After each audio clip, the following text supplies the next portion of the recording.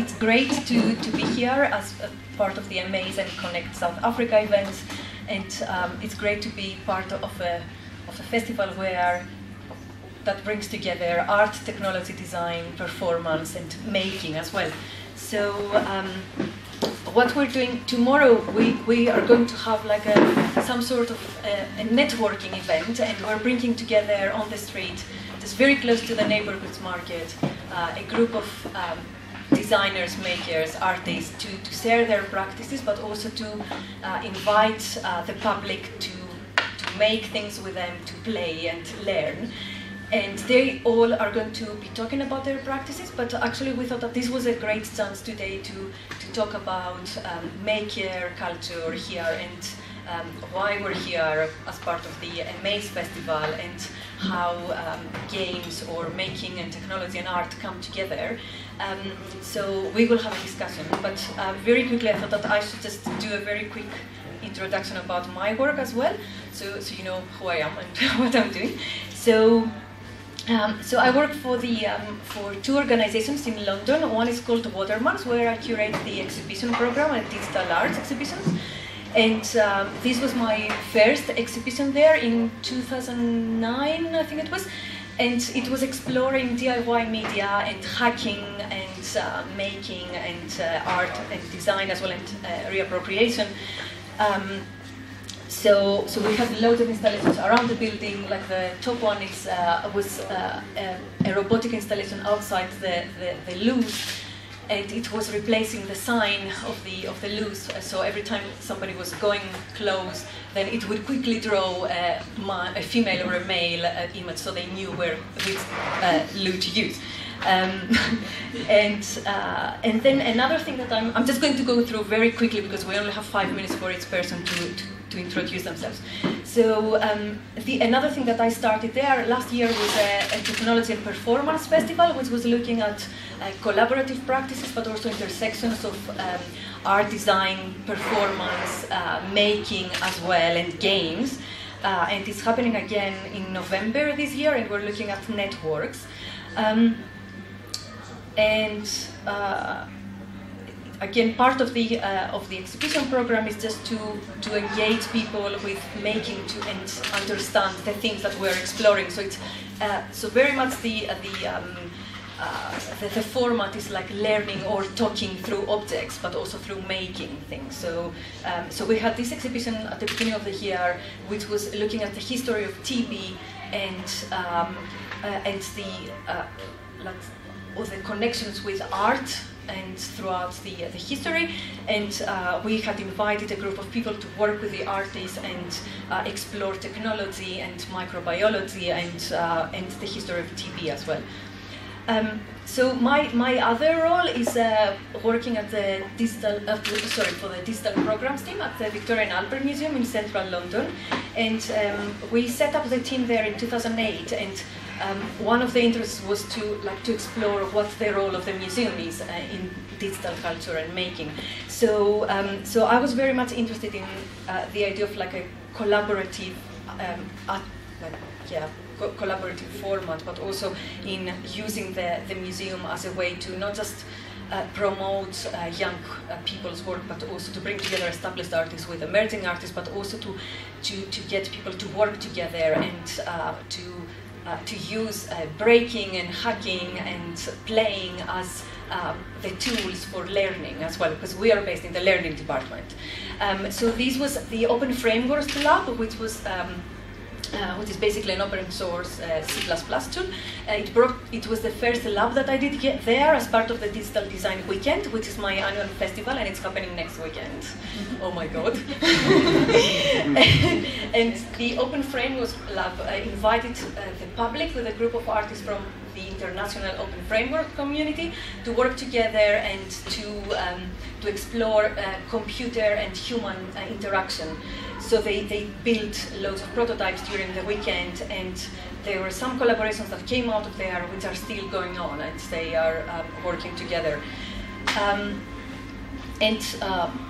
Sorry, I'll just go through this very quickly. Then another thing that I started there was a series of hacks or collaborative making labs, and that started last year. And we used the idea of like technology and making and design as ways of exploring important issues, for example, climate change or environmental issues and disasters, but also how design can help sustainability, but also how can communities come together and to create and like how design can be used for social change as well. So we did this hack with led by scientists from the Met Office and also the public and designers and artists, and we created like loads of prototypes.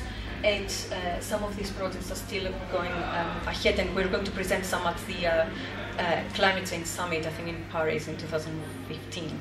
So this was just this is pretty much the format that we've been using inside, so a bit mad, but it's kind of, I was interested in the idea of like subverting like the role of the format of the museum, where you can't touch things, you can't do anything.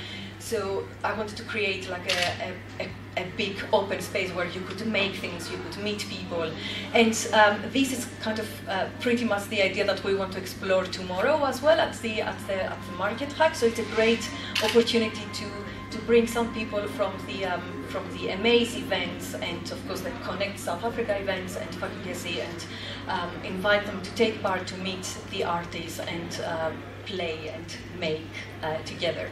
And I'm just going to invite now the guys who are going to be showing, some of the guys who are going to be showing work together tomorrow there to talk like very quickly, just to do 5-minute introductions about their work, and then we're going to move here and have a discussion, and you are invited of course to take part. Okay, so.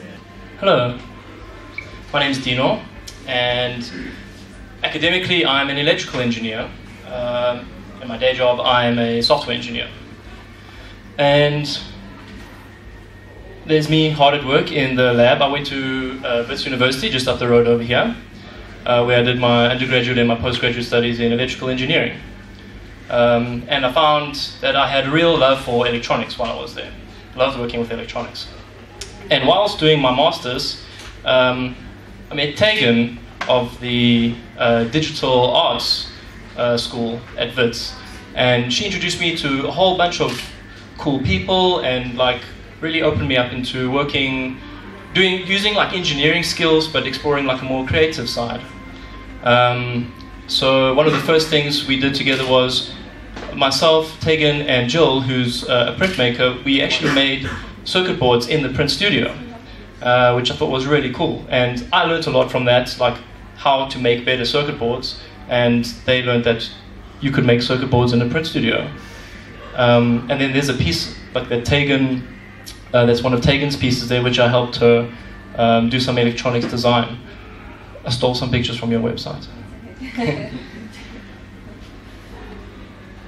And then other than that, like since then I've pretty much become like the go-to like technical collaborator for like a whole range of people. So this is a thing we did with some architecture students, and we erected a pavilion structure in a public space.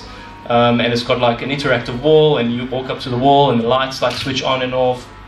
And it was really fun. I like this project because it was like on a really big scale, so it was nice to be involved. You know, usually I'm working on like small electronics, and this is like, you know, and there's like people interacting with it and stuff. It was really fun.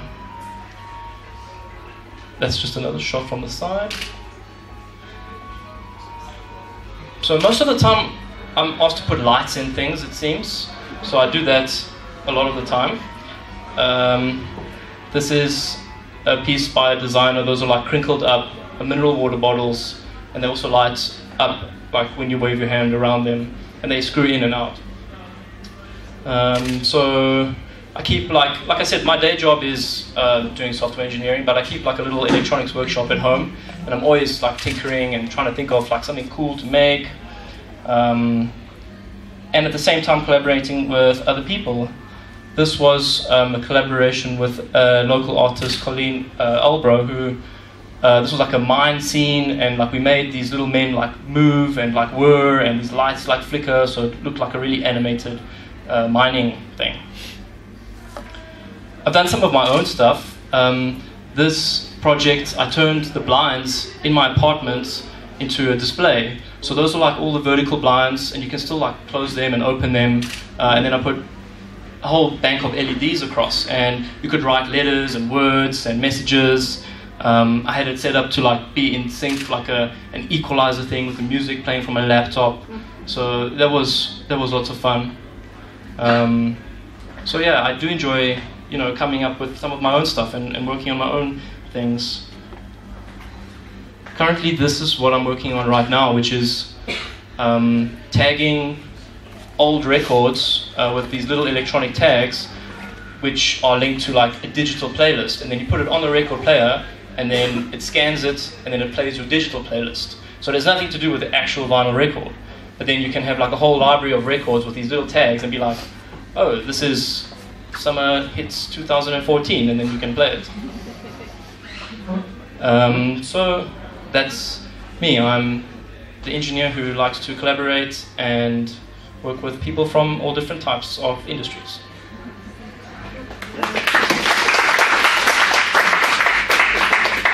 Hi, I'm Whitaker. I'm an artist, a digital artist, and I also do some lecturing as well. I have a fine arts background, and I did my MA in digital interactive media here at Fizz as well. I've just chosen 3 projects to show you, 3 artworks of mine to show you. The first is called Talking Codes, and it was a 2 series of QR codes that I knitted, because I have quite a fascination with making and using my own hands to make something and mold something, and somehow that and the association with technology, I really like the conversation that starts to form between those 2 different mediums. So there were 6 QR codes. That's just a close-up of them, sorry. And what happened is they each had a conversational prompt embedded in the QR code, which you could SMS to a specific number. So the first series was hey, hi, I'm, and the second was who, why, and how.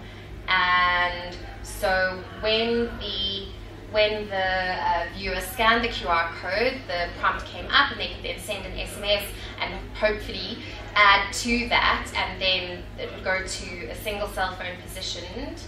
Sorry, I'm getting so confused. There, sorry, that's the cell phone there below. And the idea was that a conversation with this one single cell phone would begin to start using multiple audience members.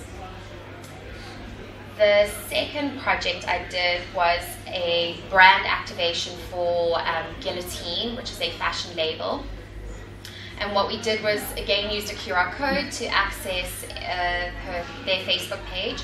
And once the Facebook page was liked, what would happen was we had this installation in her shop window, and it would trigger motors which we positioned at the top of the mannequins to run. And we attached bobbins and thread to them, and then the thread to the bottom of the jacket, and then the jacket would sort of roll up. You can sort of see that there. And so here what it was about looking at the way she addressed clothing, the designer, and the form that it took, and how could we use the interaction to extend her interaction with cloth and clothing, and the way she cut things. So there's just a close-up of the bobbins in action. And there's just a single mannequin.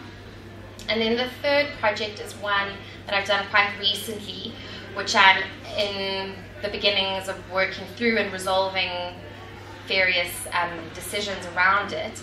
But it was a 3D interactive sculpture. So there were 3 layers of LEDs, and each were triggered by certain levels of carbon monoxide in the air. This was at a specific exhibition. So when the carbon monoxide would reach a certain level, it would trigger the next level of LEDs to light up, etc., etc. And here it was about creating something that was visible through light and through technology and reading the information that is in the air that we can't actually see with our eyes. How do you represent that visually and physically within the sculpture?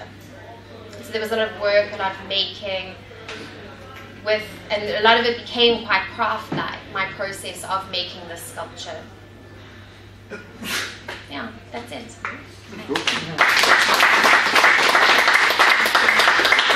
Hi guys, my name is Daniel. Wait, what? Do I just push right and left? Yeah. Sorry guys. Technology will save us is the name of our business, and it really will. My name. Hang on. Hello everyone in the back. My name is Daniel. Hey. My name is Daniel. I'm one of the co-founders of a company called Technology Will Save Us. I am originally from Johannesburg, Joburg, and I also studied at Wits. I feel like a lot of us have. So it's kind of a bit of a dumb thing to say that, but I'm very thankful that I was able to study at Wits because it actually gave me some crazy interest in doing mad things. Who would have thunk? But yeah, now I live in London, in East London, not the one in the Cape. Yeah, it's really funny when I tell people I come go to East London. They're like, but you're in East London. Anyway, so what is Technology Will Save Us? I'm going to sort of share very briefly in this short couple of minutes why this company exists and what we believe in and how we sort of approach it. Don't worry, it'll be quick. It all began here in the trash, which is always a good place to find cool stuff. We discovered a laptop in a trash can in East London, in Hackney, which is East London. And we were like, no way somebody would throw away a laptop. It was a laptop bag, there'd be nothing in it. There was a laptop inside it with a power supply, perfect fresh Windows XP installed on it, nothing else. I was like, it just looked like somebody thought, hey, that bag is gathering dust, toss it away. And that just made us think, wait a second, there's a big conversation to be had around what people know about the technology in their lives, how they approach it when they're done with it. What do you do when you're finished with your technology? How can you repurpose it if that's an option? Is it an option? Do you even know how? So we were really intrigued by the fact that here in this super developed world of London, you think people would have an idea how to actually deal with things like this, but they have none. So we wanted to help them with that, and the rest of the world if possible. So the whole story is that we're about instigating 21st century learning. So right now there's this whole, like we all have technology, it's not going anywhere, it's here to stay. It's really important that we all know how to start dealing with it again as it sort of goes past its use-by date. And so we came up with a series of these kits, which we call gadgets anyone can make. They're sort of things that you can make that are useful in your everyday life. They're not just a one-off thing. Hey, I just made this cool thing and it bleeps and now I'm done. It's more about making usefulness in your life, but you made it with technology and you handmade it, right? So soldering is one of our favorite things. We believe people should be learning how to make, play, code, and invent. Soldering is one of those skills. Programming is one of those skills. Being able to craft things with your hands is one of those skills. So some of the, very quickly I'll show you some of these kits. This is called the DIY instrument. It's 15 components, well actually no, it's more components. The original one was 15 components. There's about, I don't know, maybe 18 components. You put them together and suddenly you have a light to sound musical instrument, which you can plug into an Arduino and control and create like a crazy orchestral experience, because of course that's what you want to do. But the cool thing is, has anybody heard of a theremin? Yeah. Well, that's the right crowd for that. This guy plays a theremin, amazing. Yeah, they're such amazing devices. I've tried one once. I'm terrible at it. It's like impossible to play. You need a PhD.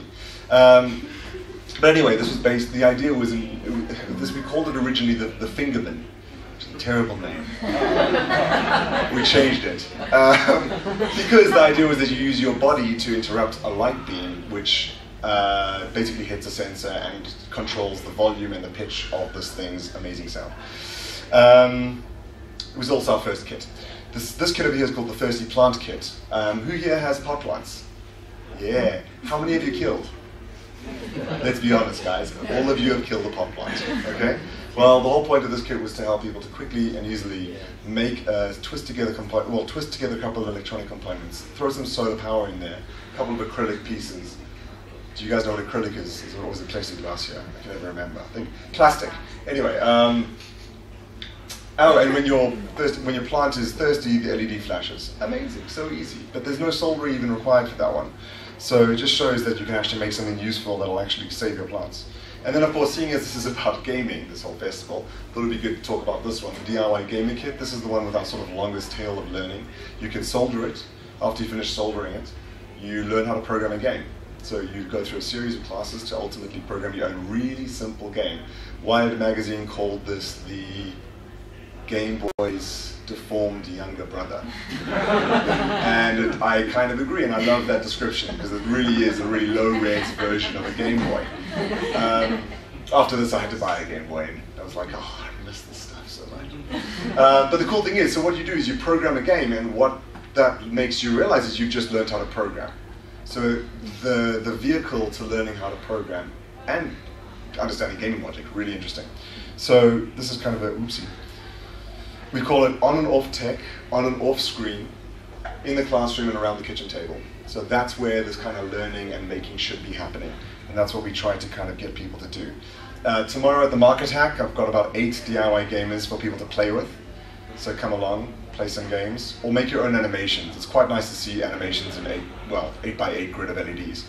So I think that's the end. Thank you very much. Who's next? This gentleman.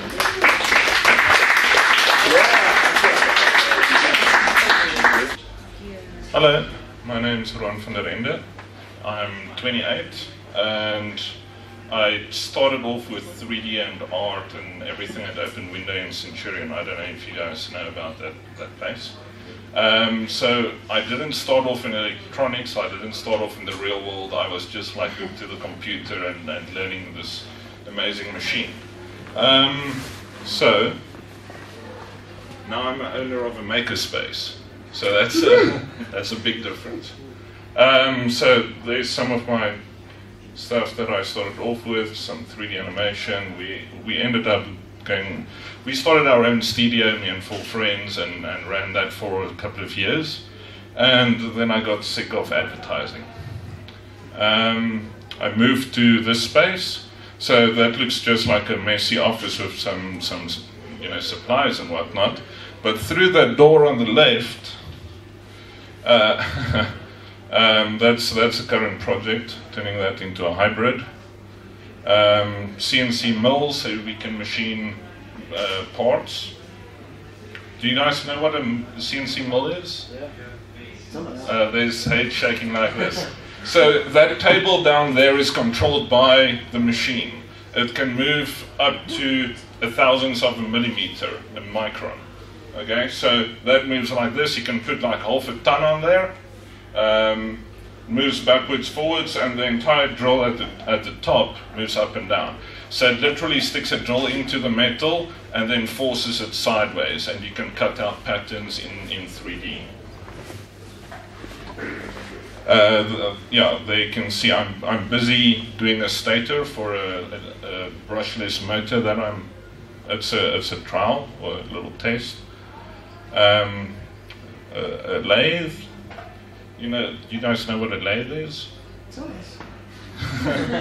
Okay, so that round part there on the left, where my shadow of my finger is, see that part there? So you put a chunk of metal or wood or whatever in there, and it spins it, and then this whole thing with the wheels and whatnot, you move a blade and you can cut out the profile. So you can make nice round flywheels and whatnot. So that's the entire space. So first thing is, me and my brothers, we wanted a 3D printer. The online documentation was really, really difficult to follow. I don't really know much about code. So first thing first is Arduino. There's somewhere there. And because we've got the machines and my brother studied how to use them, I learned from them. We made these parts here.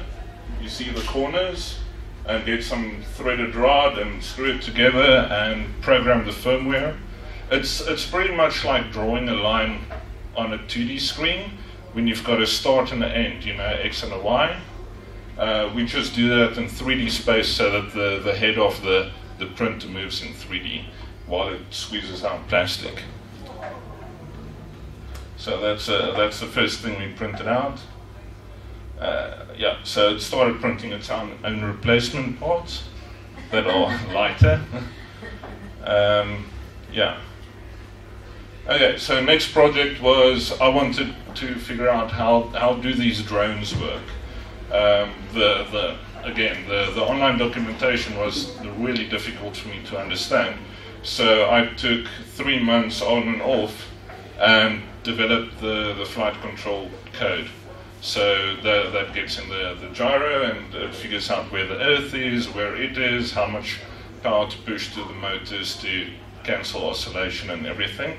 Really fun project. I've got a crazy video online, if we've got internet, of a camera on this thing, well, previous version, and the code was buggy, so it just flew and crashed, but this one works very well. So I took down a drive down on my own with the quadcopter, like a little break, a holiday, and I stopped in little towns and villages and stuff and flew. And it's amazing the kids, the locals, that just come running and they want to see what is this thing. And I show them the wires because it's all open. I can tell them this wire goes there, you know. That's the current thing that I'm working on. I want to build bigger robots. So if anyone can help, we can machine them. Yeah, so that's the tools. So this is sort of the stack that I'm using. So it's Arduino and a JSON. So anyone that knows JSON, we send JSON straight to the microcontroller and it passes it and it responds in JSON. So it's like an API, like a web service. And then Node.js and Socket.io and Serial Port provides the interface that talks all the way down to the electronics. Yeah, and this is what we're offering. So we are opening up the makerspace for anyone. So it's $1,000 and free training. They can use the space, whatever.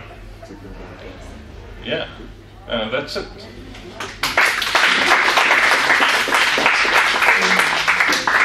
Okay, hi everyone. I'm going to sit so you can see. We're going to really fly through this because there's quite a bit to get through.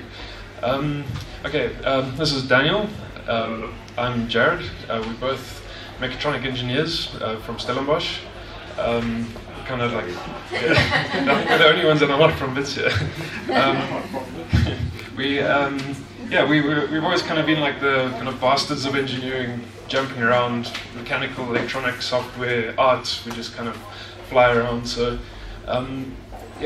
what we basically do, we consult with open source hardware. So we design, prototype, manufacture in mass, all sorts of consumer electronic products, artworks, things like that, all based on open hardware. We have a web store where we sell the stuff, try and get people hooked and using it in their everyday work life. I'm going to show you quickly a few projects that we've kind of done over the last 2 years. Really fly through them because there's a lot of pictures. But you'll see we kind of cross discipline. We've scatterbrains, do lots of different things. So let's go. So first, we started off in the banking industry. We used to do a whole lot of cash. Yeah. So your ATMs, all that boring stuff, and we kind of tried to change that a little bit. So we did Bitcoin wallets, little like poker chip tokens. Load Bitcoins on. You can trade around with them, give them away. Spectrometers, handheld spectrometers for validating security print. That actually is commercialized now. All done. That's actually an Arduino sitting inside there, and we replaced a R1 million spectrometer with a little Arduino. R7 Arduino. Yeah, that's the production of the thing. Top left is the top right for you guys. That's the sales version, packaged and ready to go. Yeah, and it's a nice little case. What's the spectrometer? Without the mic. Oh, sorry. Rather share the mic. Yeah. So basically what that guy does is it checks banknotes and tells you whether it's a counterfeit or not. It also tells you what the denomination of the banknote is. So you scan, say, a 50 Rand note, it tells you it's a 50 Rand note and it's this quality or whatnot. So you can determine whether your money's real. It basically tells you what it's made out of. So with reflectance, light reflectance, it tells you what the substance is in front of it. And our banknotes are very special in that regard. CIT vehicles, we've done a whole lot of prototyping on one-man CIT vehicles and things that can drive themselves and drones that shoot out of them and all sorts of crazy things. Next, okay, we do a whole lot of stuff for stage and performance. So we do a lot of boards and electronics. So this goes into a violin or a cello bow. It's got programmable pixels, and it figures out so you can actually remotely control your orchestra and change what they look like and display animations on them. And as their gestures go, you can change the mood of the whole thing. We've collaborated with a couple of artists here. Jenna Burschel, she made this artwork homing. We helped port this to Linux in Pure Data. That's the sketch on the left. So basically what it does is whenever you touch one of those wires, it'll play a sound of the city that it's installed in at the moment. So when she set it up in Pretoria, you touch one of the strings and you can hear Hardy does fly over, or you can hear taxi hooters, or you can hear all sorts of interesting sounds of just that area. And then we got a little personal quirk. We do quite a lot of biohacking stuff, specifically implant-based sensors and that type of stuff, and we did our own implants. So if you're interested later, we'll show you some videos of us actually doing the surgeries, but we've got different tags in our hands. They can be scanned by phones, so it's got our social media and things like that. It's part of the surgery, homemade surgery. We do a lot of artworks at Africa Burn, so if any of you were there last year, you might have seen this thing. The whole idea was to try and move your voice or your like Twitter messages across the sky like a shooting star. So you'd stand on the one side, you'd put your hands on the artwork, record a message, and it shoots across the sky on hydrogen weather balloons. Quite dangerous. And while we were there, we also blew this artwork up from Danny Popper with all our spare hydrogen. Then we have a pet project called Humanoid. It's a performance, a robotic kind of emulation thing where we do a whole lot of visuals and also crazy graphics and try and abstract the DJ away so it's not such an egocentric thing. It's kind of more anonymous and constantly changing. And then this is a project we're doing with one of the schools, Robotic Orchestra. We built some boards up to control some handmade solenoids, pump out MIDI onto these things, and then the kids can build up their own instruments and play a whole orchestra. We played like Vivaldi, 12 MIDI tracks at once with their own homemade instruments. And then we also consult on corporate hackathons. This is for Standard Bank. It's like Dragon's Den. We're running out of time. Rocking the Daisies, you'll see an artwork that we're busy working on, and then we're going to be we're helping out with Maker Fair, and we're also going to be having a whole lot of nice demos and things there, artworks. Is that? Thank you. Sorry.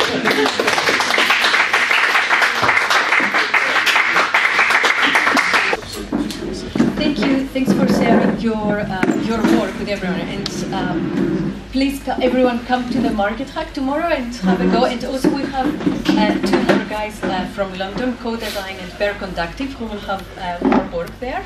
And so I know there are a lot of makers in the room, and also this loads of maker spaces kind of popping up, and then we've got, of course, the Maker Fair. You're doing the Maker Fair Africa in December, and of course there's loads of individual makers that are kind of not connected. But what I was kind of wanted to take is to ask you if you think that all this like bursting like of the maker movement the last few years, if this is going to actually, you know, have in the next years to come, if this is just a trend right now, or if this is something that, you know, is actually changing the way of our education is working, or what is the impact that it's going to have in the future? Is it going to have a like bigger impact, or is it just like individual communities of makers that are doing things together, and you know, is this going to stay there?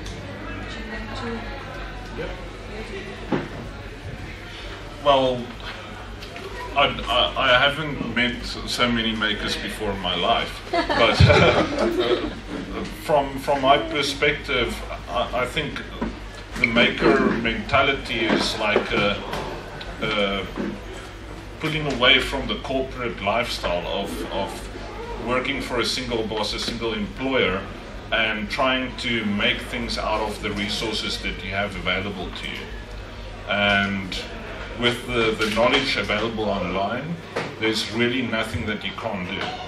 You can learn how to do electronics, you can learn how to machine, you can learn how to do just about anything online. So I think the way that the world works at the moment with degrees and the educational system is under an enormous pressure to compete with the online learning capability. So yes, definitely I think the maker movement will change how the world works, yes.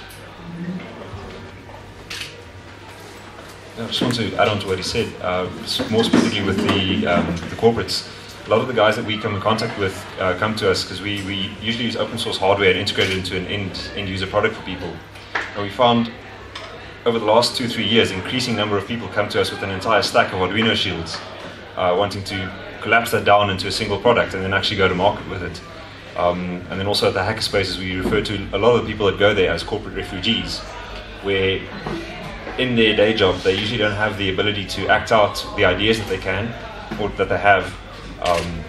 They don't have the freedom or the resources. But recently we found that one of our bigger customers, rather large, one of the big 5 banks in the country, within their very large banking building quite close to here, they're setting up a makerspace specifically so their staff can innovate, test, prototype things for their company to move forward, and they actually quite actively embracing the whole maker movement. Yeah, actually, the fact that they're embracing the whole maker movement, they were spending about between 200,000 and $1 million on a concept. They're pouring that money straight into the hackathons and makerspaces, and the output is exponentially higher. I mean, one hackathon they produced and prototyped and demonstrated 50 products. That was in a 24-hour hack. Before they'd do one product, it would take 6 months and it would never get to market. So the maker movement's definitely pouring fuel on the fire with corporate innovation. So I think that's awesome, and we see the same thing happening. I think what's interesting is there's a lot of geeks and engineers, and not even engineers, just creatives who are interested in the maker movement and are making themselves and are excited about these new technologies and tools. But, and to your point, education is under huge pressure to support or even deal with this major challenge of keeping up with the Joneses in terms of technology. And it's changing so rapidly, and there's no way that curriculum and everything else can actually keep up with this stuff. So maker spaces tend to help solve that problem, creating workshop environments where people can just be comfortably innovating is a really powerful thing to do. And I mean, we're finding that a lot of big companies are trying to build their own internal innovation labs, or at least trying to jump onto existing innovation labs so that they can really understand how to make use of or integrate this maker thinking into their processes. It's a bit more about entrepreneurial approaches rather than helping to support entrepreneurial approaches to building businesses. So these big corporates who become corporate refugees, people become corporate refugees, they have excuses to stay there because they can actually innovate within their businesses. And that's a really interesting thing that happens. At Technology Will Save Us, we are interested in helping everybody who's not already a bit of a geek, who has already jumped into the geek ocean.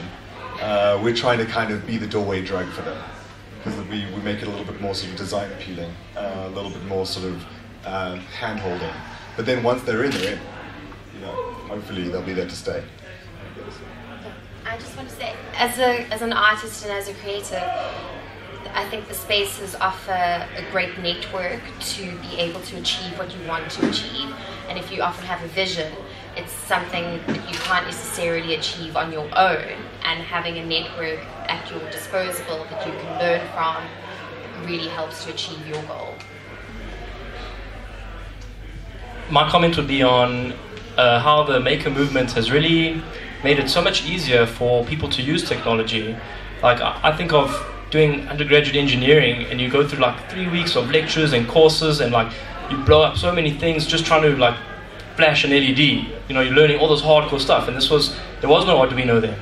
And then after I graduate, I like go past like a workshop that Tegan has, and she's teaching people how to flash an LED in like the first 15 minutes of this class.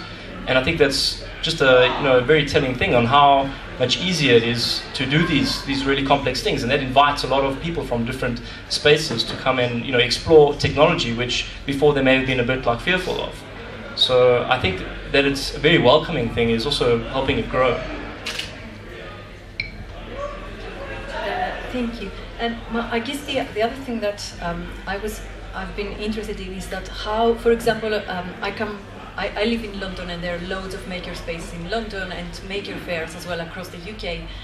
But I come from Greece, and there are some maker spaces like now. But what I always had in my mind about making is that there was like loads of makers that they wouldn't identify themselves as part of the maker movement, but it was always about problem solving and doing things for their community, and I wonder, I'm sure there are everywhere people like that, and I wonder how maker fairs or how maker spaces can help map, bring all these people together and just help them, support them with the work in their community. And of course, loads of most of you are doing a lot of, you're developing kids or you're doing a lot of education work that, just helping, like doing what the schools or should be doing and they don't do. So I wonder, with the upcoming maker fair and if this.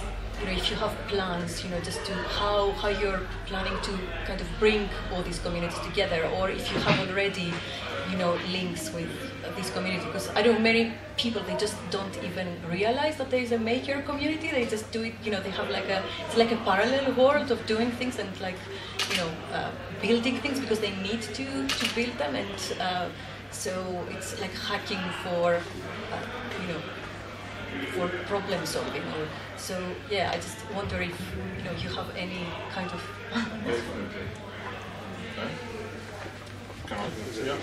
So you said it's like a parallel world, and I really, really believe that is happening. I think all jobs right now in the world are getting pulled in two directions essentially. So it's either you're getting forced to upskill.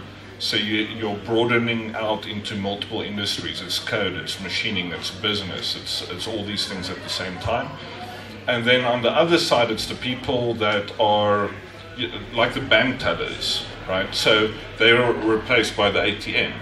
And this movement of everything getting automated, it's software. Who knows what an accountant's job is going to look like if they're all of these things, everything that can be automated and optimized will be automated and optimized, and it's just a force of capitalism. It's survival, right? Yeah. So the people that are getting left behind are the uneducated, the poor, and because of the cheapness of electronics. Perhaps it's automating farming. It's helping the poor to feed themselves. Perhaps it's off the grid, right? Okay. So for in terms of Maker Fair, one of the things we're working on with House for Hack, hackerspace in Littleton, is so they've got a program. Some of the founders, they've got a program with African School of Excellence, and they're actively teaching them programming. Programming costs almost nothing. You literally need an old computer, and you can get going. So we're joining up with them to actually teach them the hardware hacking side of things, and that you don't need a lot of money. You can repurpose, reuse, upcycle existing kit, things that people have thrown away. So we're trying to build a relationship between schools like that and some very, very elitist private schools. The other thing, one of our goals is to try and bridge that social divide there. So you've got these ultra-wealthy kids who have no idea what's going on in the lowest sort of echelons of the country. And you have some really, really smart kids who've never had these sort of opportunities and experiences. So what we're doing, especially with Robert Orchestra, is to try and bridge these kids. Music it's a common language, common thing, and we want to try and get them to teach each other, solve similar problems. And I think those sort of projects are going to be seen a lot at Maker Fair. Maker Fair is about that. It's about bringing everyone together, kind of showing what's common, and really trying to solve proper problems with as little tools as you have available. Also, just on the logistics side of Maker Fair, one of the reasons that we decided, well, eventually it came down to from Maker Fair Africa side, to have it in the city was it is ubiquitous access for anyone of any social standing to come to Maker Faire. They don't have to go out to some farm or some estate or a specific venue. They could literally catch any one of the trains, any one of the buses, any one of the taxis into the city and have access to Maker Faire. So they'll be parallel to the exhibitions being held at the Museum of Africa Design. They've also got classes running at WITS, training classes, training seminars, talks, education events, specifically so we can involve everyone that has access to the city. So we do not exclude anyone. Okay, and we are part of a digital arts and games festival, and many people, at least when I started working as a digital arts curator, most of my colleagues were expecting that everything will be on a screen, and it's great to see here, for example, how games, we have both physical and digital games. So just I wanted to go back to your DIY gamer, and because it's actually, you did say that you can create your own game and then you actually make something as well. So just wanted to ask you, how do you think that the maker movement and what does it bring to digital art, to games, for example? Why is it important, to learn to build things as well, not just to look at the screen and interact with it? Okay, so the screen sucks. It's a means to an end. It's a great tool. And sometimes it's nice to veg in front of, and to break on the floor when you drop your phone in front of all these people. Thank you. So yeah, the screen is a great tool, but as you say, it's super flat. It's not something you can grab onto, you can't jump into it, etc. And I've had a minor obsession with moving away from the screen forever, since I left WITS, actually. Makers, well, just people in general. South Africa is full of resourcefulness, full of resourceful makers. They don't necessarily think of themselves as makers. We all know the saying, "A boer maak 'n plan." Yeah? We always have been able to just make a plan, get on with something, fix something, jury rig something, whatever it is, you can just figure it out, right? And that's amazing. That's a culture of making already. That's I'm just seeing this stuff makes me so excited to see what's going on in Joburg and around. The DIY gamer is really intended to try and be a means to an end in terms of digital learning. So weirdly enough, it is a physical thing, but the thing is, people learn better. There's a lot of research around learning where you learn so much better if it's not just you looking at a screen. It's not just you listening to a person. It's not just you writing something down. It's all of those things. So if you are looking at a screen, typing something out, attaching it to something, soldering to that thing, learning how to use switches, learning how to do that, understanding what an input and output is, if you're doing all these things simultaneously in order to do one thing, which is have a fun game, then suddenly your ability to learn is an exponential curve. It's not one of those linear ones. We're all about the power curve, yeah? Everybody likes a little hockey stick. So DIY Gamer for us is super exciting because it's that long tail of learning that actually looks like a hockey stick. I'm not explaining that very well at all. Hockey puck, like it's a stat flat. Great, thank you. Because your work also brings together loads of traditional, Yes. Do you Sorry. So yeah, I just wanted to kind of to ask if you wanted to say something about all this bringing together of digital art, but also traditional kind of yes. crafts. And I suppose because I started doing fine arts, and you get told that this is what an artwork must be or should be, and then suddenly you can make lights turn on or make things move based on sensors, and suddenly a whole world opens, and it's quite difficult to cross that boundary from a painting or a photograph or a sculpture to something that is digital, whether it is, even if it's screen-based, there's a challenge there as well, or to something sculptural which is interactive and gives meaning through the interaction, and suddenly it becomes an art. And that is a constant challenge that I do have to think about. And for me, it's not an issue, but I have to understand that people who interact with my work, they don't always know that, they don't always see it as being an artwork or an object which is as regarded as a painting or a photograph. it's also about changing people's perception of what, and it's just breaking down all these categories of like, you know, working with just, I'm just doing painting or sculpture or games or, Exactly. Exactly. I think because we are running out of time, I was wondering if anybody has any questions from the audience. Guys, I'm sorry I have to run, I'm super late for something. Yeah, I have a question.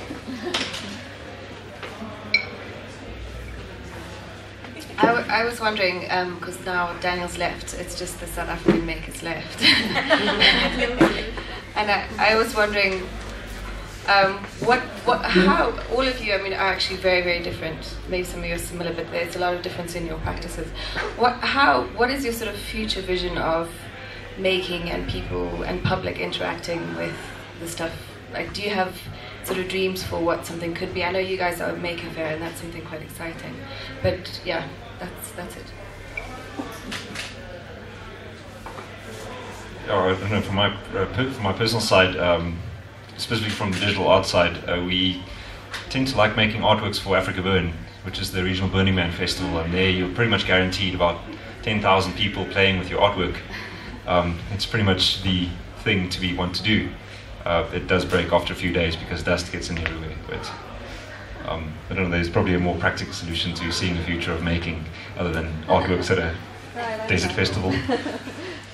Okay. Sorry. Yeah, no, I think where we kind of we're moving in is the incubation space. So guys that are really, like, I think we believe that, maybe we're biased, but people in this country need to study science, engineering, art, or some sort of philosophical thing and combine them somehow, solve proper problems. And then take those skills that they've learned and be able to quickly and rapidly deploy them. Try and fail fast. Try and really get out there and try and actively solve the problems. The open hardware stuff, I mean, there's a lot of locally produced open hardware which is starting to pop up, and it's things like energy monitors, very precise, cheap energy monitors, which is a problem in this country. And I think as we're starting to get the confidence to do these things on our own, you'll see these more independent things and more appropriate to this country. We're not just copying what's happening in the States, we're not just copying what's in Europe. And I think give it another year and you'll see a lot of quite mature, world-class stuff coming out of this country. I think we are getting there. I've actually given this a lot of thought, trying to predict the future 40 years, 400 years, and you know, it's very difficult to do when things are moving this quickly, right? What I see technology being is a tool to solve problems, right? And what we're seeing now is an explosion in the kinds of tools that we're capable of producing. So suddenly we're able to fix more problems than we could in the past, and we've got more people that can fix them. And I see this as a means to allow people to automate, well, I keep using that word, right? But getting up in the morning every day, going and working in a toll booth somewhere, just collecting money and punching it into the till, that's no way to live. Right, and that's reality for a lot of people, and that's reality in a lot of different jobs. Bus drivers, train drivers, it's all these repetitive jobs are. It's actually a crime to keep that going, and we've got the means to end that. I don't know how that affects the rest of the economy. It's inevitable, right? But we can help it along. Yeah. One thing that I'm quite excited about in the future, and it comes down to like the makerspace thing. Like Rouan mentioned, he's got this makerspace with all these tools and stuff. And you know, these days it becomes more apparent to me that nobody fixes things. Like I'm sure you've all experienced like maybe something in your car or something like some home appliance is broken. Everybody just wants to replace it with like a new one. That's pretty much the only thing people do these days. And I think it's so cool to maybe have a space where maybe you don't know the skills or you don't have the skills, but you take it to this makerspace and there's the guy who like knows about electronics and there's the guy who knows how to like mill metal, and then you're like, oh, we can fix this. So I think that's pretty exciting. You know, having access to or not longer, needing to replace everything, but also being able to fix things, and in the process learning. So I think that's what I'm looking forward to the most in like this kind of thing, is like collaboration and learning, and being able to like solve problems, like fix some of the things that are broken. The thing that I find really exciting is how artists and they use tools like that to engage people in amazing activities like social movement activities or for protests and stuff like that. So, for example, I don't know if you know the recently Paolo Tirio's project Loophole for All won the Ars Electronica Prize. And Loophole for All is a project where he basically exposed over 200,000 companies in the Cayman Islands that were not paying tax, and he used the same kind of tools that they are using to give it to the public, and they can, so basically they can, because all these companies are anonymous, everybody can register it and buy like shares from these companies, and they can start invoicing and they're not paying tax. And it's so this is just one example. Then there are so many artists who work, for example, with communities, and they for example in Fukushima after the disaster, and they were helping people to register, like to monitor their environment, but also people who build work to monitor, for example, like the pollution levels in the ocean or other things like that. So it's just, for me, that's the great thing that is happening, that how artists, for example, become, they just create tools for all of us, just to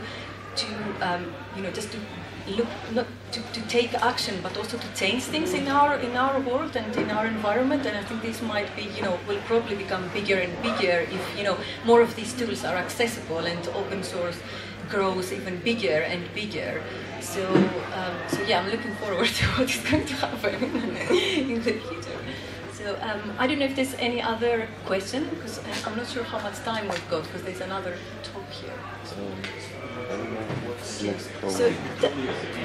Okay, so are there any other kind of questions that people have for the panel?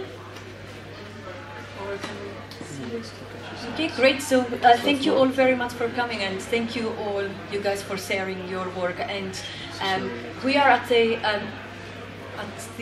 market hack tomorrow near the neighborhoods market from 10 till 3, and there will be loads of great stuff to play with and make, so please do come and join us. Thank you.